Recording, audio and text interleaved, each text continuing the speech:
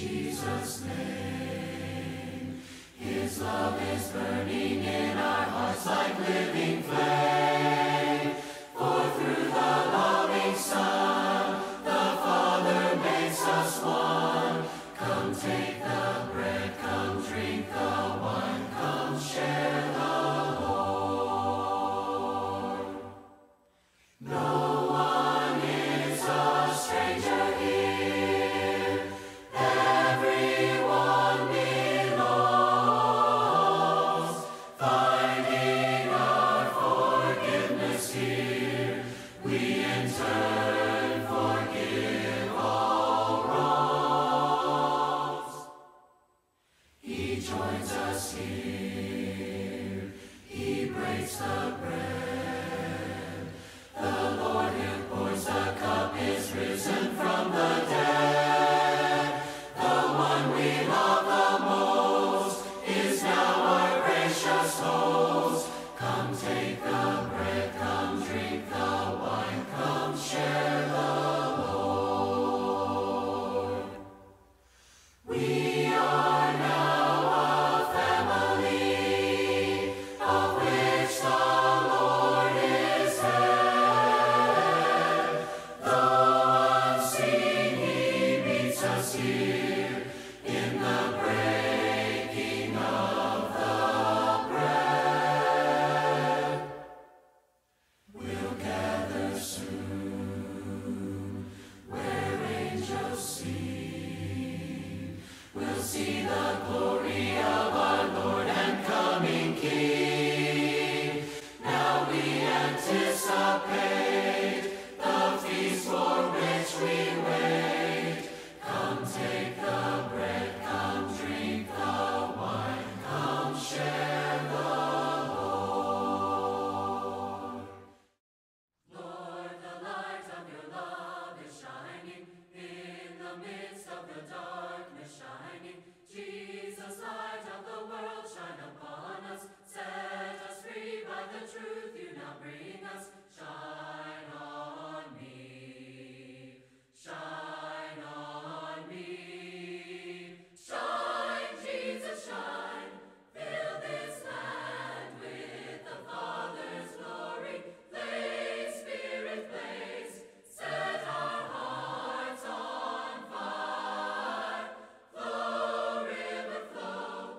Flood the nations with grace and mercy. Send forth your word, Lord, and let there be light. Lord, I come to your awesome presence. From the shadows into your radiance. By the blood I may enter your brightness. Search me, try me, consume all my darkness. Shine on me. Shine on me.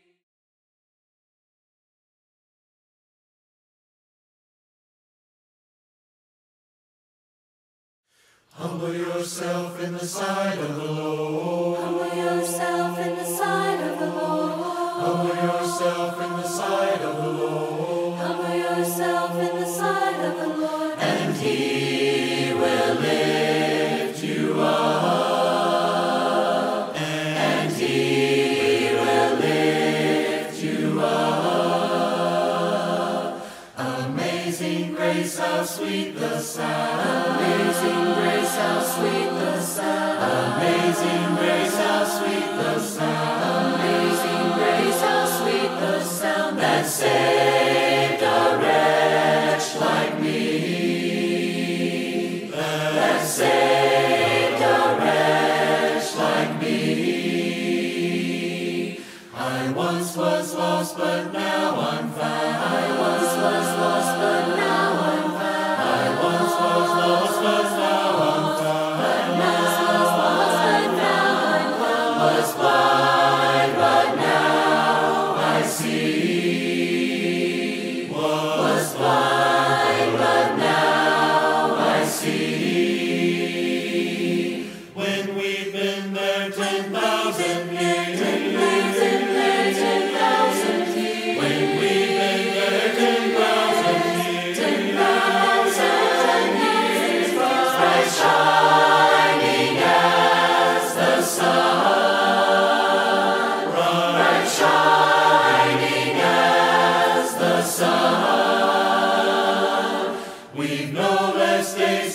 sing God's praise. We've no less days to sing God's praise. We've no less days to sing God's praise. To sing God's praise than when we first begun.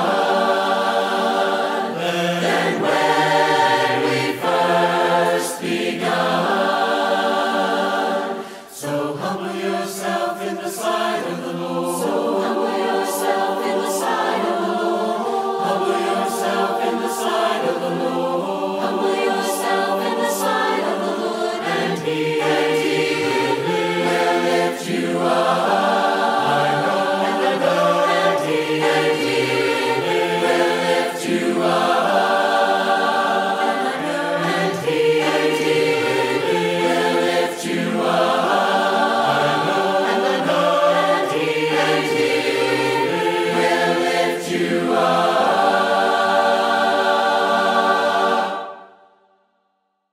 Good morning.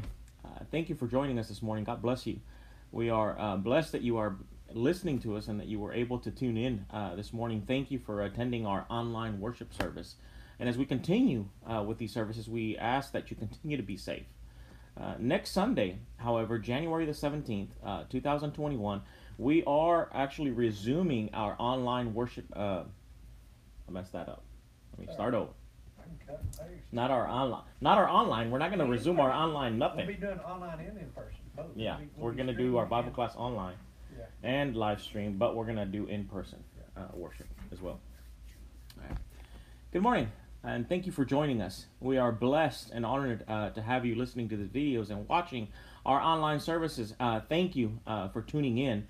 Next Sunday, however, January the 17th, 2021, we are going to begin meeting in person again. Now, that doesn't mean we're not going to be live streaming, because that is also going to be happening, and we are also continuing our pre-recorded Bible classes on Sunday morning. So please continue to tune in.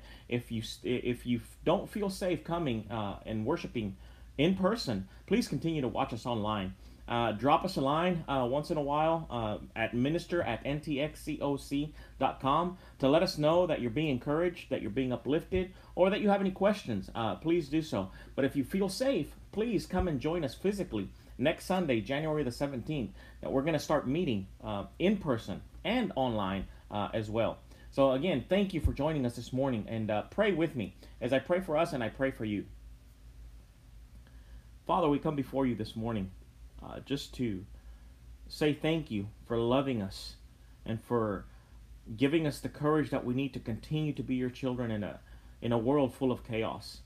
Father, the things that are going on in our world right now, in our society right now, are just have us with a heavy heart because of how divided we are and how fragmented our society is, Father. And we pray for healing. We pray that you intervene, Father, and you pray that you give us the wisdom that we need, Father, to spread love and peace and to spread service instead of division. Father, help us to love one another. Teach us how to do that, Father. See, this morning as we come to you, we pray that the things that we do, the things that we say, Father, are always pleasing to you. We want to be your servants. And we thank you for everyone listening this morning and for everyone tuning in and watching this. We just pray a special blessing on them, and we pray that you give them the heart that they need, Father, that we all need to continue to serve you, strongly and closer every day. We thank you, Lord, for in Jesus' name, amen. Before I spoke a word, you were singing over me. You have been so, so good to me. Before I took a breath, you breathed your life in me. You have been so, so kind to me. Oh, the overwhelming, never-ending, reckless love of God. Oh, it chases me down, fights till I'm found, leaves the 99. I couldn't earn it, I don't deserve it, still you give.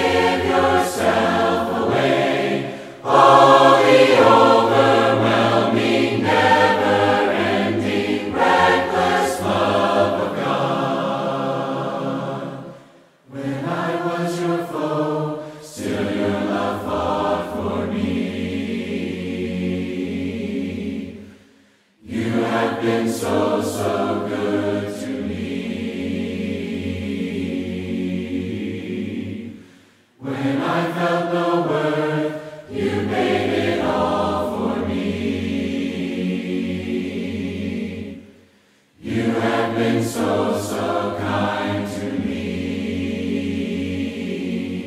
Oh, the overwhelming, never-ending, reckless love of God. Oh, it chases me down, fights till I'm found, leaves the 99. I couldn't earn it, I don't deserve it, still you give yourself away. Oh, the overwhelming, never-ending, reckless love of God. There's no shadow you won't light up, mountain you won't climb up, coming after me. There's no wall you won't kick down, lie you won't tear down, coming after me. There's no shadow you won't light up, mountain you won't climb up, coming after me. There's no wall you won't kick down, lie you won't tear down, coming after me. Oh, the overwhelming, never-ending, reckless love of God. Oh, it chases me down, fights till I'm found, leaves the 99. I couldn't earn it, I don't deserve it, still you give yourself away. Oh, the overwhelming, never-ending, reckless love of God. Good morning again, and God bless you. Thank you for tuning in, and thank you for continuing to watch. We live in a society that expects us to live and do just enough to get by. I don't know if you feel that way, but I think that sometimes we're trained since we're small, since we're children, to do just enough. And I'm reminded of that because in the Sermon on the Mount, Jesus at one point said to his disciples, he said, if someone invites you to go with them 1 mile, if someone forces you to go with them 1 mile, go with them 2 miles. Now, what Jesus was talking about there is that there was this law, right, that a Roman soldier could come up to you, if you were a Jew or if you were anybody among Roman rule, that if a Roman soldier would come up to you and say, hey, carry my stuff for 1 mile, there was a law that said that you had to do that. And Jesus goes above and beyond that and tells the disciples, you know, if anybody tells you to do that, not only go with them 1, but go with them 2. I can only imagine the reaction that the disciples had and that everybody listening had to that. And I mean, if it was me, I would say, why? Why go with them 2? Man, I'm having a hard enough time going with them the 1 mile. And that's just because I have to. Why in anybody in their right mind, why would they go with him 2 miles? You see, but that's the thing. That when it comes to living for Christ, when it comes to living for God, our call, the call that has been placed on our lives, is to go above and beyond. That's the name of the game when it comes to following Jesus. In our society, we have been for so long comfortable celebrating mediocrity. And this is what I mean. I remember a time when we were going to school that you had to earn your rewards. You had to earn trophies. You had to earn certificates. Now, listen, I went to school in Mexico for a lot of my growing up years. And I really didn't go to school in the States until, I was kind of in middle school. And so I grew up not getting awards and not getting celebrated for everything. When my kids were smaller and they started going to school, it seemed that at the end of every year, everybody got certificates and everybody got trophies for any, and sometimes I think the teachers would make up awards just so everybody would get a certificate so nobody would feel bad.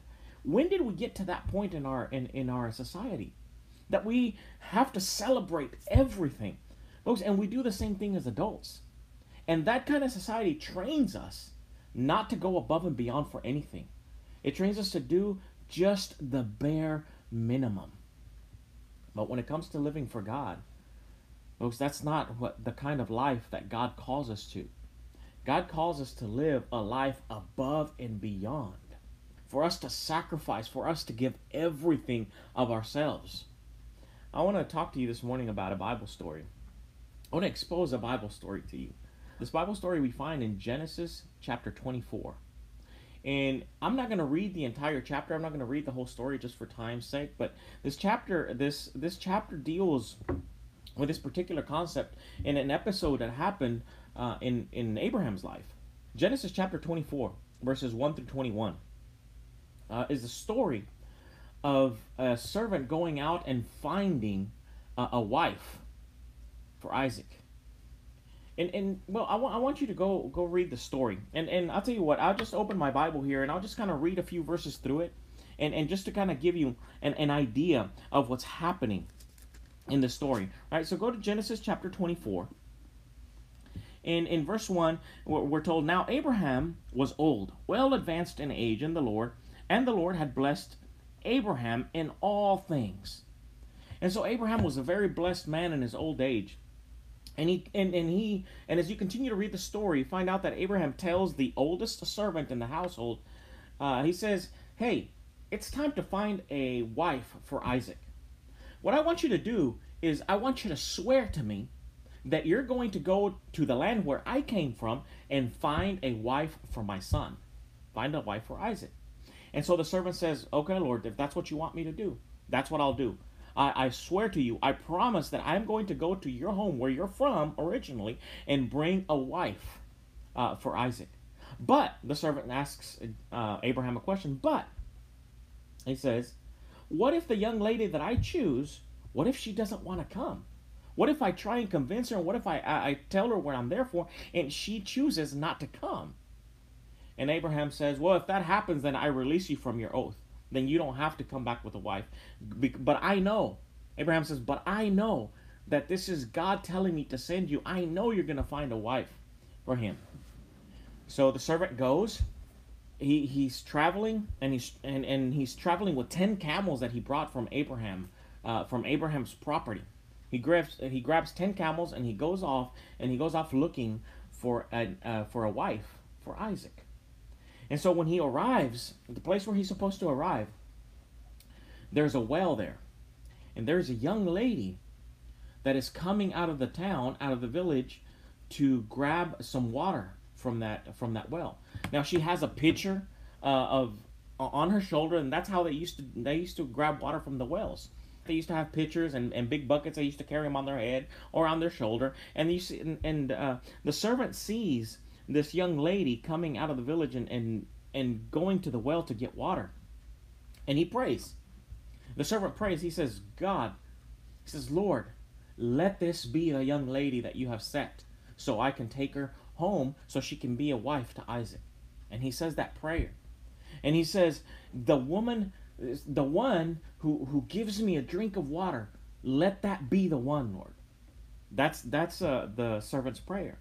And so he sees this young lady coming out to get some water, and he gets water, and she puts that pitcher back on her shoulder, and he interrupts her and he says, "Young lady, can I have some water from your pitcher?" And that's kind of where we jump into the story.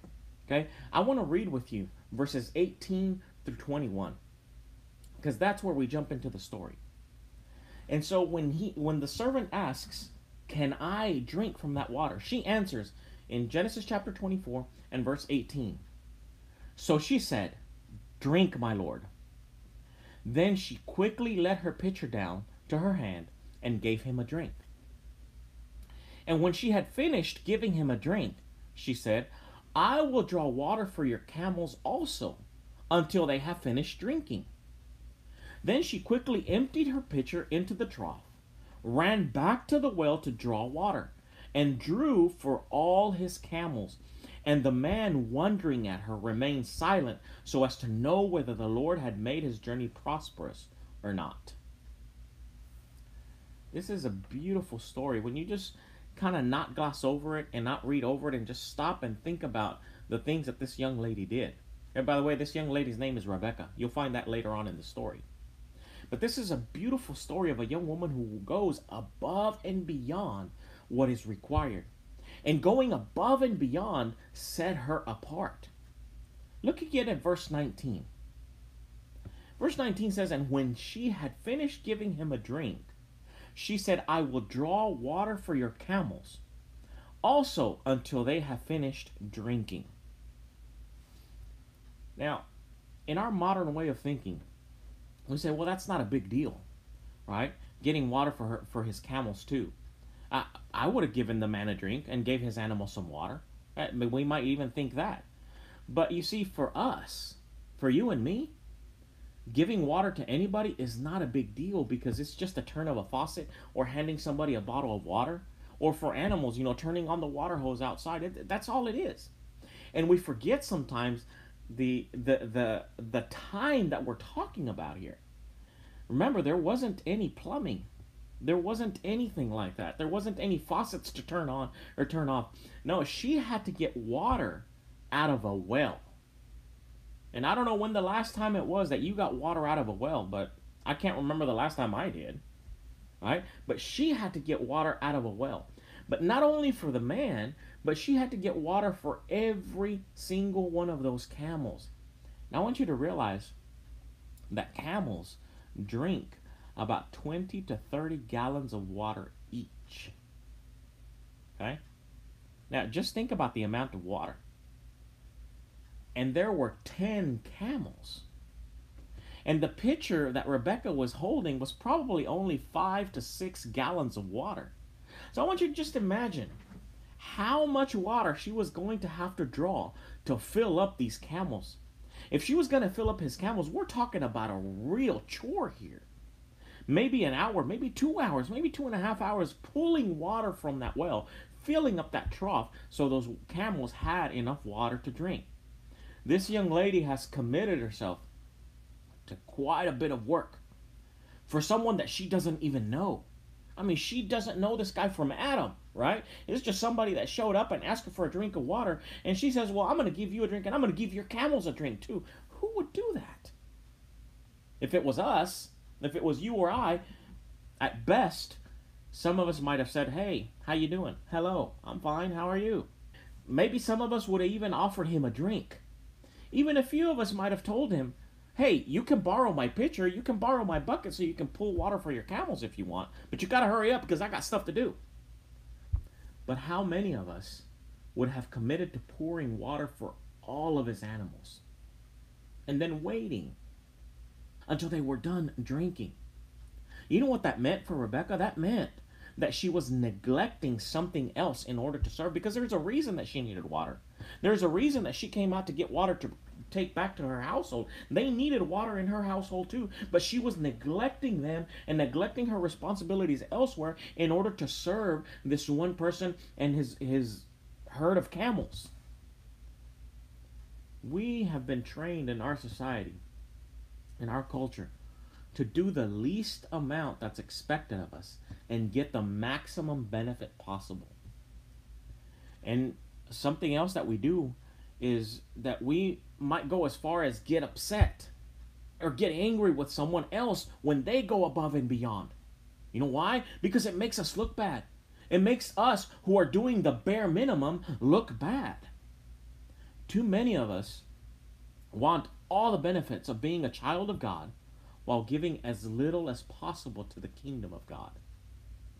It's not that God is sitting here or there or in your home or in heaven or however you want to imagine that. It's not that God is sitting there watching how much we do or how much we don't. He's not keeping a tally and he's not keeping tabs. But I want to remind you of something this morning. We belong to him. He has called us to be different. if someone would have seen Rebecca doing what she was doing, what do you think would have happened? If someone would have watched this interaction between this man that she didn't know and Rebecca and the camels and this whole episode, if somebody was to watch that, what do you think would have happened? Well, maybe somebody would have criticized. Somebody would have went as far as saying, I wonder what she's fishing for. She must want something. Why would she do that? They must have looked at her with criticism. Maybe they would have looked at her with suspicion. And let me tell you something, that's what happens to us in our relationship with God and in Christianity sometimes when we go above and beyond. We have others that criticize. We have others that look at us with suspicion. And let me tell you, that's something that's expected. It's something that's going to happen when we are living our life for God. We can expect criticism. We can expect to be persecuted a bit. Sometimes by some of our own. Everywhere we go, we are showing Jesus Christ to someone. And a question that comes up in my mind is this: what kind of Jesus are we showing? Are we showing a sloppy, lazy, just enough to get by kind of Jesus? Or are we showing a Jesus who is willing to give his best to those he encounters? Rebecca said, I will draw water for your camels too, until they have finished drinking, not just a little bit, but until they're done. See, living for God means that we go above and beyond in everything, even the things that people don't expect us to. Because let me tell you that God will help us go a little longer and a little better if we make a commitment to him to go above and beyond. We cannot live our lives always measuring by what others are doing. We can't live our lives comparing ourselves to each other. No, we live our lives for God. We do things, though, sometimes backwards because we have the attitude of, well, if they don't do it, I'm not going to do it either. If they forget about me, well, I'm going to forget about them. Folks, our relationship with God doesn't depend on other people. It depends on what God has done for us. You see, we do and we live because God has done and Jesus has lived for us. Our response to the world and our response to each other is dependent, or should be dependent, on God doing for us. Above and beyond means living in a way in that we don't respond to others. No, we respond like God has responded to us. We cannot walk that second mile until we walk the first. So many want to do great things for God without doing the little things. Kind of like taking over a business without any training. How are you going to do that? You're doomed to fail. Let me tell you something. You're never going to achieve Bible knowledge without actually reading and studying the Bible. We will never talk to anyone about Jesus if we don't take the time to conquer our fears and receive a little training and learn how to do it. If we can't serve in the little things, we're not going to be able to serve in the above and beyond. Do you remember when Jesus said at the end, when he talked about the end, what he was going to do at the very end of the world when he's going to come back and get his church? He said that he's going to separate two groups of people. And to one, he's going to say, thank you for clothing me, thank you for feeding me, and thank you for giving me food. We were willing to do the little things to the little people. That means that we did it for the big guy. That's what Jesus is talking about. It means that we went above and beyond every day. Look, this is what Rebecca did every day of her life. Every day she would go to this well. Every day she would draw 5 gallons of water. Every day she would walk this well, get water, and come back home. This is something that Rebecca did every day for her family. What a repetitive, menial task, wouldn't you say? But doing that repetitive, menial task is what allowed her to go above and beyond today. See, a lot of us are waiting for the big moments, for the big decisions in life to decide that you're going to go above and beyond. Folks, just keep doing what you're doing. Keep living for God, and God is going to present you with the opportunity to go above and beyond. Do it every day. with all those little things. Do them with all of your heart. Serve in every little way with everything that you have. And then when we're doing those repetitive things, when we're going about living our lives, that's when God is going to open the door for you to make a difference in someone else's life. Go ahead. Have the courage to make the difference, to go above and beyond. You can finish reading this chapter and see what a difference Rebecca's willingness to go above and beyond made in her life. I want to encourage you to be faithful where you are, so that you don't miss out when God sends a servant looking for you. Jesus didn't wait for us to get our act together to start to love us. No, he just loved us. He loved us into putting our act together. He loved us so much that he came and interrupted our lives and did what was needed. God is looking for people who are willing to go above and beyond for him. If you're willing to become an above and beyond person, an above and beyond Christian, you start by confessing Jesus' name. You start by allowing yourself to being baptized and belonging to Jesus in the first place. And then he will make you a servant that is going above and beyond in everything that you do. But the decision is up to you. If you need help making it, or if you have any questions about what Jesus can do in your life, email us and let us know at minister@ntxcoc.com. Thank you for listening, and God bless you.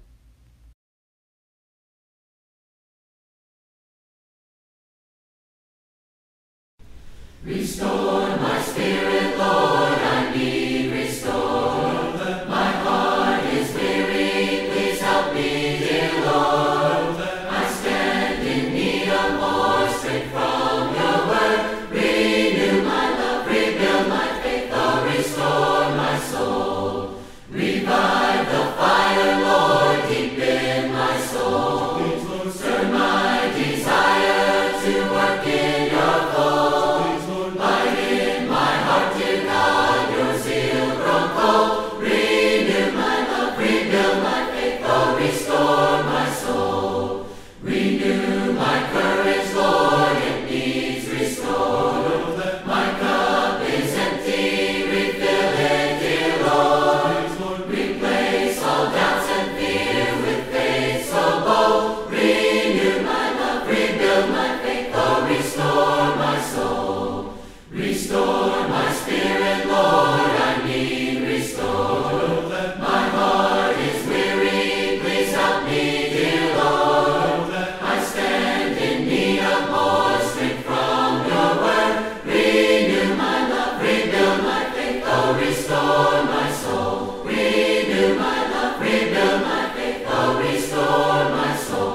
Renew my love, rebuild my faith, oh, restore my soul.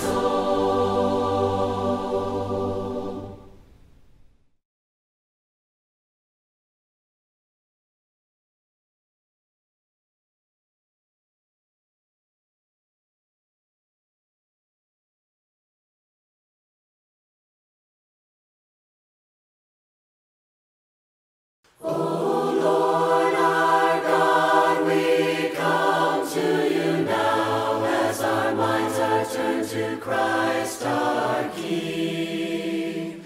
May the words that he spoke stay close to our hearts, and his body be a source of strength.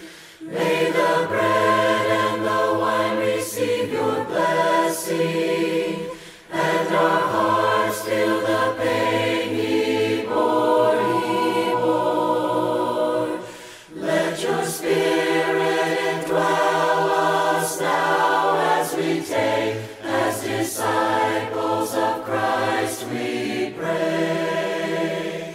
Hallelujah, hallelujah, hallelujah, hallelujah. Hallelujah, hallelujah, hallelujah, hallelujah. We commune with each other in this feast, Lord. We would ask that our hearts be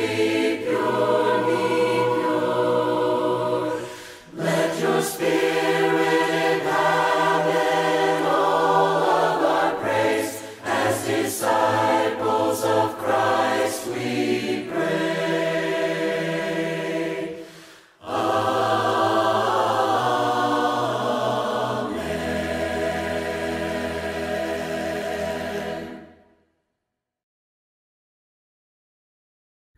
As I was thinking about what to talk about this morning pertaining to the Lord's Supper, I thought on many different things, and one thing just kept on coming back to my mind, and that was Philippians chapter 2, starting in verse 1. It says, "If you have any encouragement from being united with Christ, any comfort from his love, if any fellowship with the Spirit, if any tenderness and compassion, then make my joy complete by being like-minded, having the same love, being one in spirit and purpose. Do nothing out of selfish ambition or vain conceit, but in humility consider others better than yourself. Each of you should look not only to your own interests, but also to the interest of others. Your attitude should be the same as that of Christ Jesus, who, being in very nature God, did not consider equality with God something to be grasped, but made himself nothing, taking the very nature of a servant, being made in human likeness, and being found in appearance as a man, he humbled himself and became obedient to death, even death on a cross. Therefore God exalted him to the highest place and gave him the name that is above every name, that at the name of Jesus every knee should bow in heaven and on earth and under the earth, and every tongue confess that Jesus Christ is Lord, to the glory of God the Father." As we think on this passage today, I would like us to think about how we come to the table, how we present ourselves with the understanding of the humility that Christ presented to us as an example. We are called to be humble, to remember that it was he that made the sacrifice for us, and he did it willingly. As we think on these words, let us remember not only as we come to this table, as we live our lives, as we show others who we are, we're called to be humble, just as Christ was humble, even to the point of death on the cross. Let's pray for the bread. Our Heavenly Father, we come to you so grateful and honored. Lord, we at this time ask that you bless this bread, the symbol of your Son's body that hung on the cross for all of our sins, Lord. Let us never forget that he humbly went to that cross. He went obediently as you asked him to. Lord, let us be obedient and humble just as Christ was. In Christ's name we pray. Amen.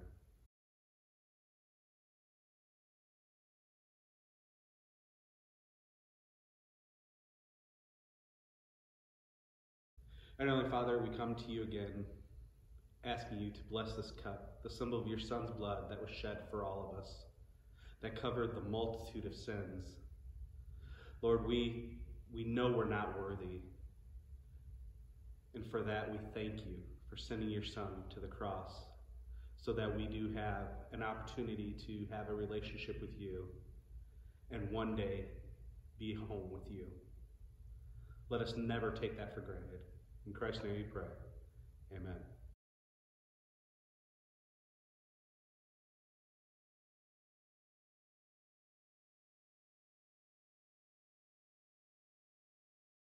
Lord, your mercy reigns forever. Lord, your mercy reigns forever.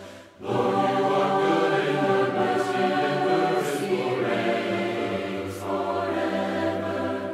Lord, you are good and your mercy reigns forever.